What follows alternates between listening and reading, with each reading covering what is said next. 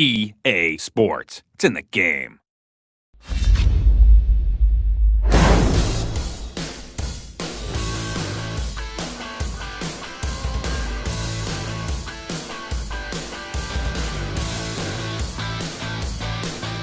How's it going, boys? Johnny Superb Man here, and it's time for another episode of Quick Tips. And this time we're going to cover the one-handed Windmill Deke, the go-to deke in NHL 12. It's great for getting around computer defensemen and even human defensemen. So I'm going to show you guys how to do it. For a right-handed player, what you want to do is hold down L2 or the left trigger, then push the right stick out to 9 o'clock, and while still holding down L2 or the left trigger, roll the right stick down between 7 and 8 o'clock, okay? Then from here, hold down L1 or the left bumper, and with the right stick, flick up. Okay, it's as simple as that. The hardest part of this deke is getting it one-handed, okay? Make sure you're holding down L2 or the left trigger when rolling the right stick back.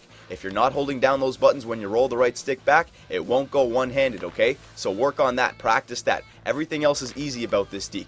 Now remember, when you flick it up at the end, make sure you flick up. If you flick to the left, you'll do that deke, and if you flick to the right, you'll do that deke. Make sure you flick directly up to do the one-handed windmill deke.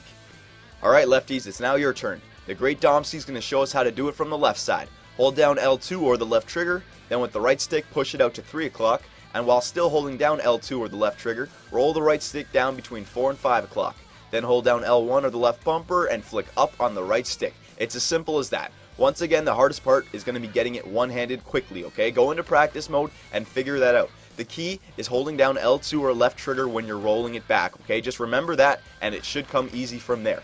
And remember, when you're flicking it at the end, make sure you flick up. If you flick to the left, you'll do that deke, and if you flick to the right, you'll do that deke. You want to know what dekes you're doing out there. Flick directly up.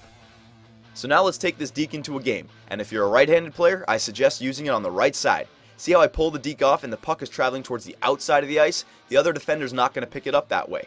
If you're a left-handed player, I suggest the same thing. Use it on the left side. See how the puck is traveling towards the boards, not the middle of the ice? You won't force turnovers this way, okay? It takes a lot of room to do this deke. See here? I pull the deke off, and it works, but when I pick up the puck on the other side, I don't have a lot of space to do much, okay?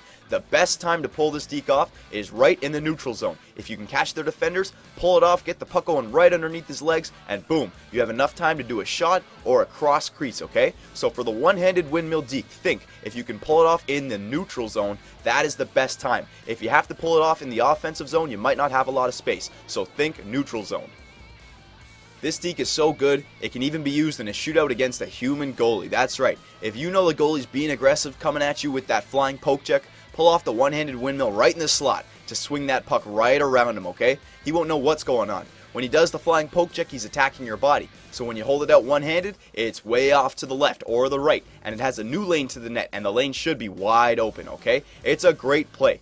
I hope you enjoyed this tutorial on how to use the one-handed windmill deke. It has a lot of great uses, so be sure to learn them all.